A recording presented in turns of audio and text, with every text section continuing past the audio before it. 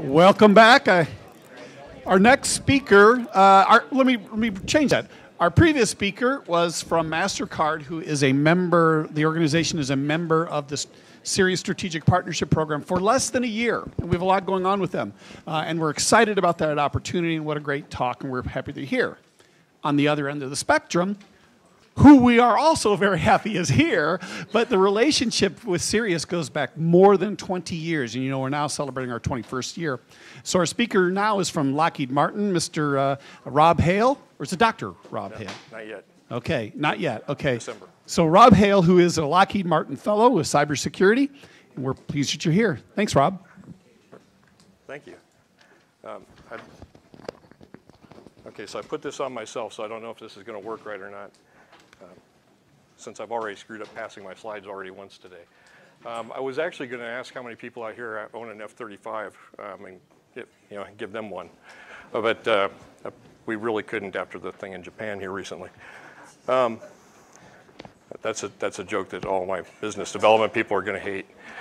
I've titled this presentation about 20 different titles because I really couldn't come up with the way I wanted to say it. And I was watching TED Talks. I like TED Talks on various and sundry things, and there was one that was talking about clarity versus mystery and things like that, and try to do something that's going to really cause a lasting, memorable impression in ways other than ways that I've created lasting, memorable impressions in the past. And it talked about the importance of a title, and I figure I screwed that up at the front, so the rest of the presentation is going to go really well. I titled it Defense in the 21st Century in the 21st iteration of this, because it really is, that's what we do at Lockheed. We're a global security company. It's no surprise to anyone, we make airplanes, that everything from cargo planes to weapons platforms. We make missile defense systems. We make a lot of things that are not necessarily defense related from that standpoint. We make, we do a lot of work in the energy community and associated communities, but our predominant business is in the global security industry. And one of the biggest challenges that we have today is really in this, how do we bring all of this data? We do not lack for data. How do we bring this together, and how do we actually provide a meaningful defense as we go forward, given our adversaries today? Now, I will tell you right now, I am not an expert in artificial intelligence, machine learning, neural networks, or any of the associated practices thereof. I just have a lot of experience in building secure architectures. I don't work with our IT security department. We have an entirely great group of people that do that and keep us very, very secure. They do a fantastic job, and I don't work with them. I do advanced research and development in trying to secure our weapons platforms and also the interconnection of those platforms and systems as we go forward. So what I'm going to give you is, or what I want to talk about today is really what are the challenges that we're facing, what are some of the things we're doing, and just kind of leave some open questions with you to be thinking about and to be looking at, because these are the things that we're dealing with. I love the, let's try the right button. There we go. I started with Albert Einstein's picture because I loved his quote, or the quote that's at least attributed to him. If you go to Snopes, there's all sorts of questions as to whether or not it was him. But where he was talking about, I don't know what weapons World War III will be fought with, but the war after that one will be fought with sticks and stones. Of course, this was after World War II, where you had the atomic bomb. You had all of this work that he was doing with that. And he was really talking about the fact that really the technological advantages, or at least the way I interpret it, the technological advantages are such that it's changing so much that we're going to have something so devastating, or it could be so devastating that after that there's nothing else. I would like to kind of posit that while it may not be the weapon that is used in the next war, the information is going to be the enabler of the weapon systems of the future, and the weapon systems, frankly, of today. Okay, there we go. So the first question that we deal with is, should we be doing this? Now, I'm going to punt on this. I'll tell you that right up front, because there's a lot of ethical concerns and questions in here, very viable ones that need to be talked about across all the communities. There's legal ramifications. There's ethical ramifications. Doing research and development, the way I look at this question, the way I ask, or the way I answer it is really this: is somebody else going to do it? Fact of the matter is, technology has always been abused. You go all the way back to the first guy that used a spear. The first guy who used a spear goes, I can use this to hunt elk. or that deer, and goes out. You got a second guy, maybe not as fast, goes, I'm not as fast enough to catch that deer, but I can sure enough use it to catch the guy that caught the deer. So you have an abuse of the first thing that's used as far as technology is going. We have the same thing today. We have a lot of really good technology that gets abused. We will continue to have technology that gets abused.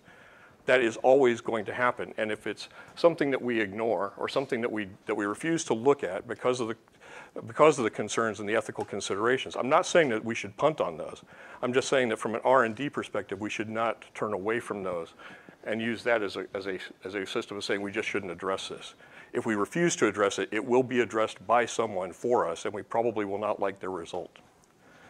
So that's my soapbox for that.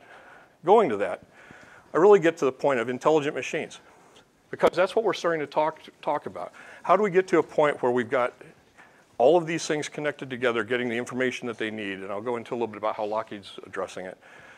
Getting the information that they need. How do we go about and manage this? How intelligent will machines get? There's a lot of different schools of thought on this, by the way. You have the Ray Kurzweil school that talks about, the idea of being able to map the human brain, and you can upload your consciousness and everything, and then, download it back because it's just a computational issue. I've also seen arguments on the other side that, and somewhat philosophical, that it's very, very difficult to create something that is going to be better or more capable than you. So it becomes a question of more of a philosophy at that. Okay. You know what? I will figure this out at one point.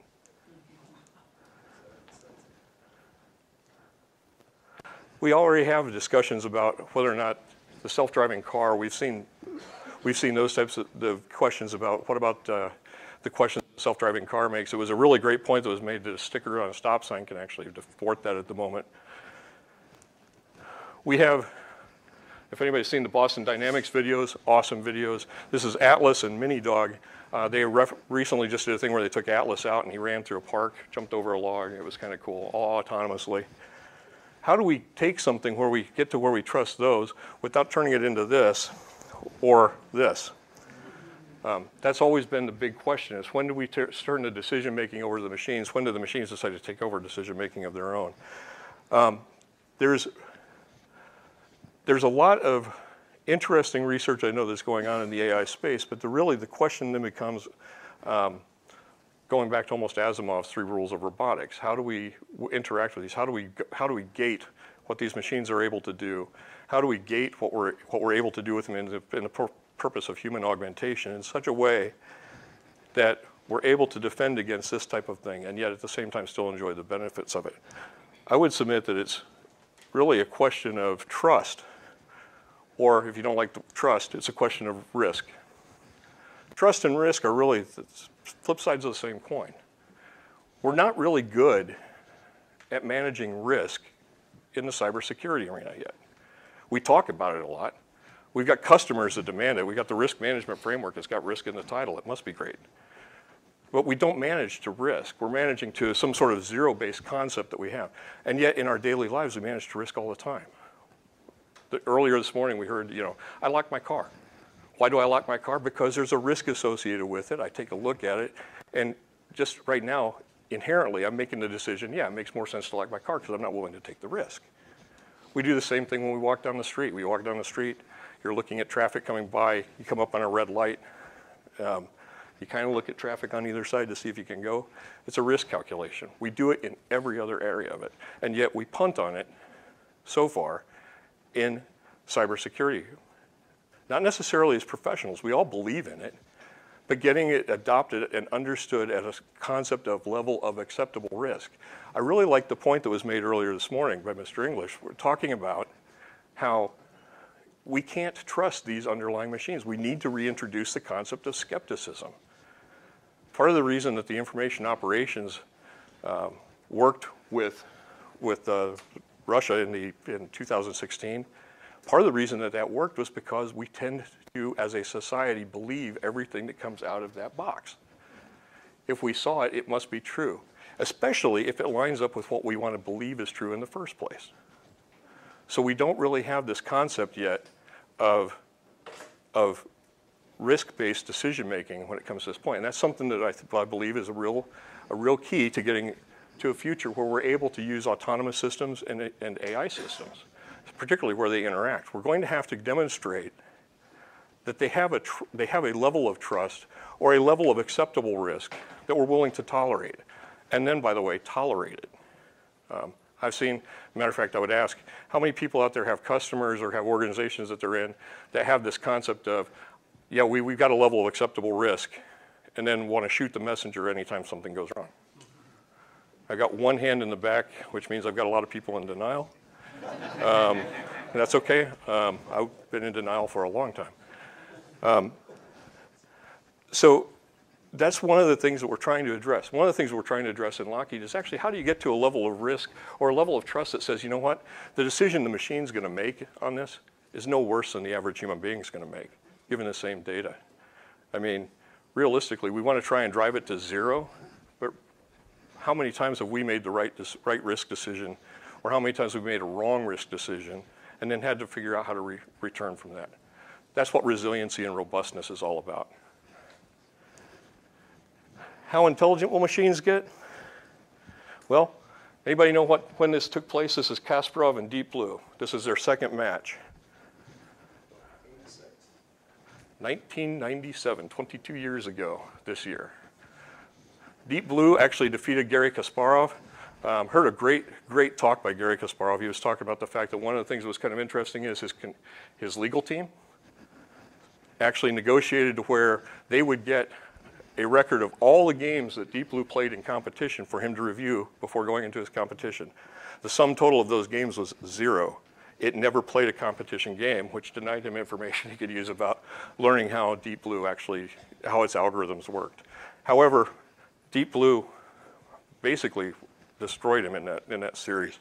That was 22 years ago. Fast forward 20 years, we have AlphaGo. Go is a much more complex version or complex game than chess. And yet we now have AlphaGo defeating in 2017, again, 20 years later, defeating the leading human in Go. 20 years. Now, there were a couple of technology changes and improvements over the course of 20 years. There was a thing called the iPhone that came out. There was iPods, things like that.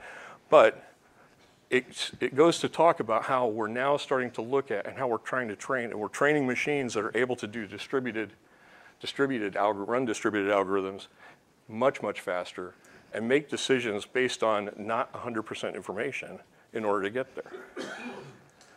So I would, before I get to what Lockheed's doing, so I would speculate, and again, it's speculation, we're going to run into this in an ever-increasing rate. It took 20 years to get to this step.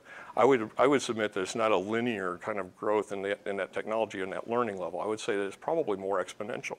I don't have a factual basis for that or a statistical one. Those are not necessarily the same.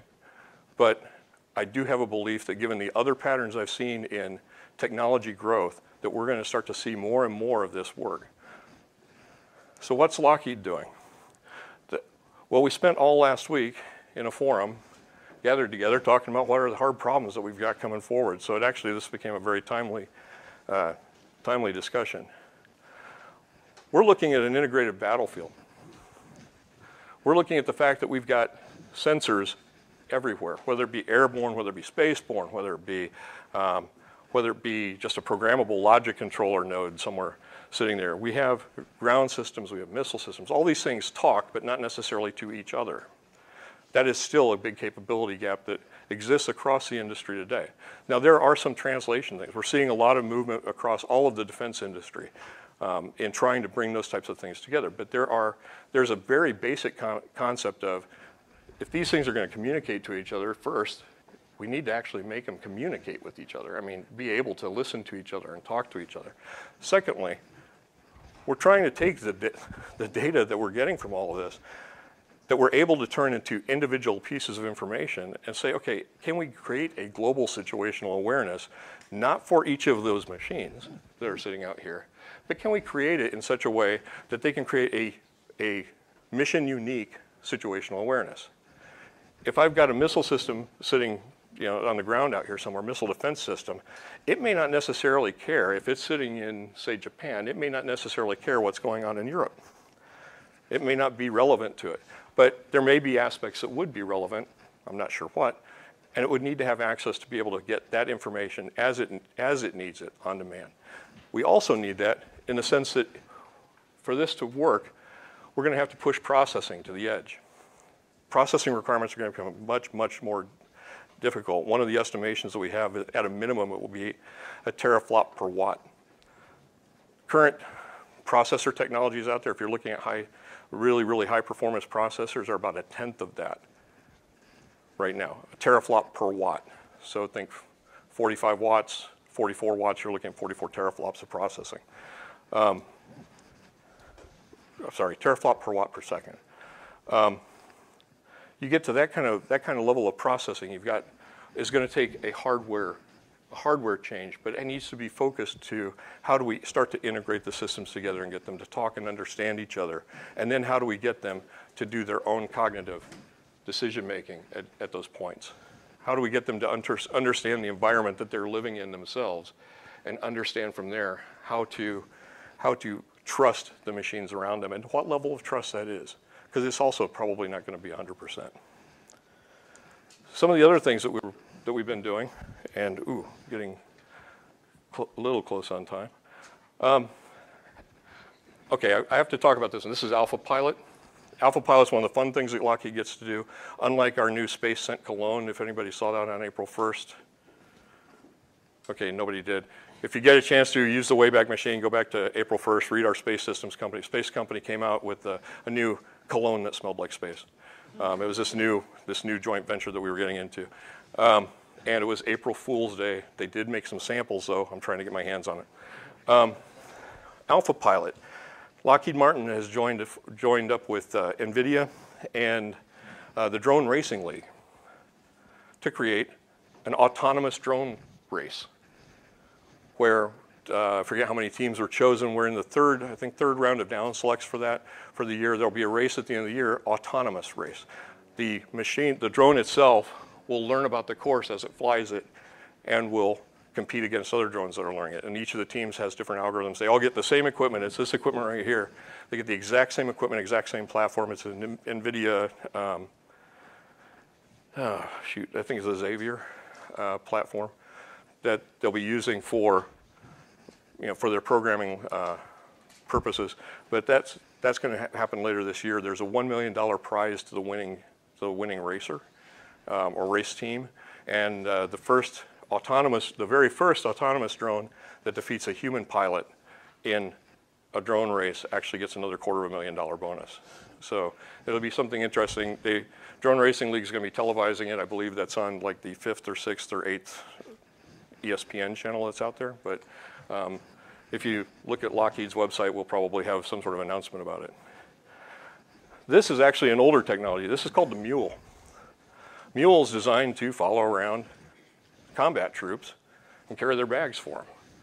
This is autonomous. It's designed to actually focus in with them, and they load it up and it follows them around as they go. It's not necessarily pre-programmed with any particular route. It's just an autonomous vehicle that's designed to help them with that. This is one of our newer launches. It's one of the Sikorsky had been working on for a while. They actually showed a helicopter drone land on identify and land on a cargo ship. It actually was I forget what it was, but a cargo ship out in a river. From there, they've actually now developed a truly unmanned aircraft, unmanned helicopter, and they've started working with unmanned teaming with different purposes. So I've got a helicopter and I've got a drone, and those two are able to communicate with each other and are able to conduct missions together and then go off and separately and then come back together. It's a very fascinating time. It's part of one of the things that we've been looking at in addition to manned-unmanned collaboration. Unmanned collaboration of different types. And this is actually it gets to my unmanned collaboration as well. The ability for drones to be unmanned wingmen for pilots.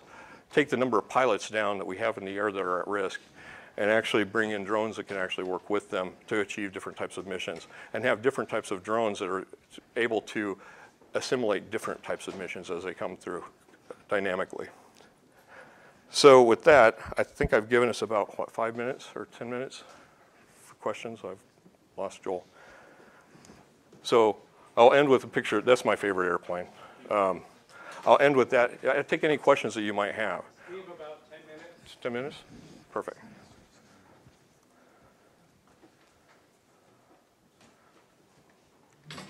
So it answered all your questions about what Lockheed is doing in this AI space. That's perfect. Yes, sir. I'm starting to read a little bit now about Army Futures Command and their experimentation with multi-domain operations. Yep. And so, you know, for example, an artillery battalion on land can now see a ship that's 10 miles offshore, and that goes into your point about that multi-domain integration. But will it? Will it get to the point where the operator in the artillery piece or the artillery missile just can't handle all of the information they're seeing? It's a great question, and it's one of the ones that we brought up as part of the hard problems, and that gets back to that mission unique or mission specific situational awareness that we're looking at. One of the problems with multi-domain operations, among many of the problems with multi-domain operations, is how do you keep from flooding the human with too much data? How do you provide them information that is what they need, but also with an understanding of what their options are to a certain point. We've got actually several different groups that are working on that. We have a large focus on that common operating picture, frankly, just to see what that should look like. How can you make a user-defined common operating picture that would be specific, be good for that? Going beyond that, as we get into more of the cognitive architectures, one of the things we're looking at is how do we provide that same operator, not just with that information, but information as to here are recommendations, and here's our confidence level in what those recommendations are, and give them more of that kind of thing. One of the things that was brought up was Waze. Waze is really, really good for doing several different things, right? I mean, how many people here are using it actively? I use it because it tells me where police are, where red light cameras are, something that drives my wife nuts. And then I use it because if something happens, it'll dynamically reroute me. Well, we need that same capability, which already exists. We need that same kind of capability in the defense area to help with the similar kinds of things, of being able to say to that same group, okay, here's the ship, but the ship's actually starting to go to this path, so these options are going to disappear on you. We now recommend that these recommendations move up with a certain level of confidence in them. Thank you. Sir? Can you comment at all on steps that Lockheed is taking to secure the AI part of the autonomous systems? I can to a certain extent. What I can say is that we're looking into, well, number one, we're looking at how we go about sharing and or not sharing some of the information from the different types of systems. So if you've got, again, I'm not an AI expert, but if you've got neural networks doing one set of processing and you've got machine learning that's been doing another set of learning and those types of things, we're now looking at ways that the training, for example, the training systems can be used to poison the training set, so that the training set now becomes skewed. We're looking at ways to turn around and validate that, or ways to take, it's actually a lot easier in some cases because we know what the parameters for the operation of a certain system should be. So we know that maybe there's only a certain set of commands or a certain set of traffic that should be going over this type, or over this data link. And so we're able to profile that much easier and create training sets out of that. So we're doing a lot of those types of things. It is still a very, very big open issue from especially the training side. How do you trust that your training data, how do you trust that you're not training for the test to go ahead and, and prove that you're at 90%. So that's one of the things that we're trying to do on it. There's a lot of other activities in our space systems company in particular, and I know in our missiles and fire command, our fire control business area also working at that space. We have a lot of work on how do we go back and bring that in. Now, a second question that kind of comes out of that is how do we know that we're actually on the right path of developing things? And so we're doing a lot of really early stage R&D with, we've opened up a new AI and machine learning laboratory that's a virtual laboratory, extends all the way across Lockheed Martin, that's that's basically being used right now for certain specific R&D projects, just to help us learn better what types of techniques are better for which types, and not look at trying to solve everything with one type of learning system. Thank you. Sir. So this is a question from a very academic standpoint. Is in the academic world, there's a lot of work going on in securing machine learning, securing AI techniques. How much of this do you see is ready for adoption in your mission critical systems, and how much do you have to develop straight off from scratch? That is a great question. That's one of the biggest challenges we run into. And frankly, we don't just run into it with university research, we also run into it with laboratory research. With some of the national labs. A lot of the research that we get will take things to a level which works in a certain isolated type of environment but hasn't been used or spread out to the kind of size, extended to the type of size or the types of complexity that we run into.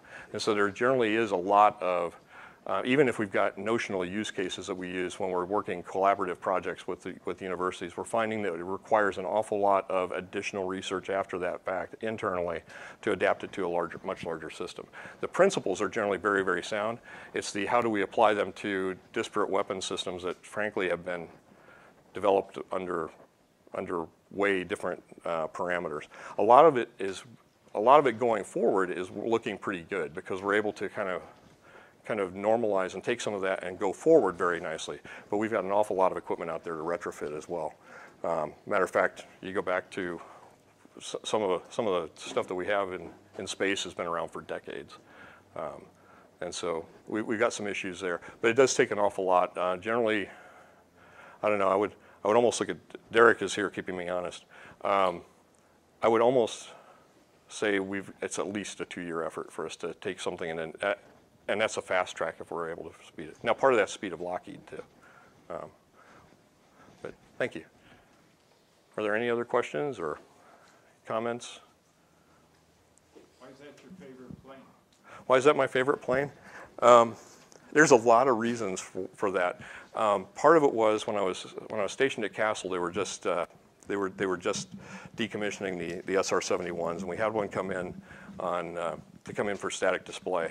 And I'd always read about them, and then seeing that thing in flight was just amazing. Now, that's not to say that I don't like a lot of our other airplanes that are created both by Lockheed, by Boeing, Northrop. I mean, there's a lot of ones out there, but this has been my favorite. And the fact that we were a KC-135 base, and KC-135 held the speed record, Los Angeles to DC, or Los Angeles to New York, until the SR-71 broke it. And it had been like 2 hours and 17 minutes. The SR-71 did it in 68 minutes, the same route. So, nice airplane. If you ever get a chance to see it out in DC, there's at Varese. All right. Well, thank you very much for your time. I appreciate it.